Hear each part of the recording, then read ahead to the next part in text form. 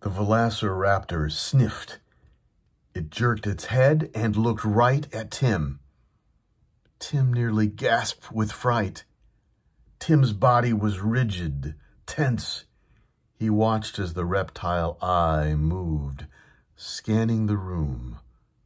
Another sniff. He's got me, Tim thought.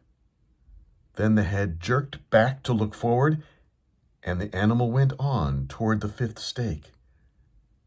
Tim thought, Lex, please don't move. Please don't move. Whatever you do, please don't. The velociraptor sniffed the stake and moved on. It was now at the open door to the freezer. Tim could see the smoke billowing out, curling along the floor toward the animal's feet.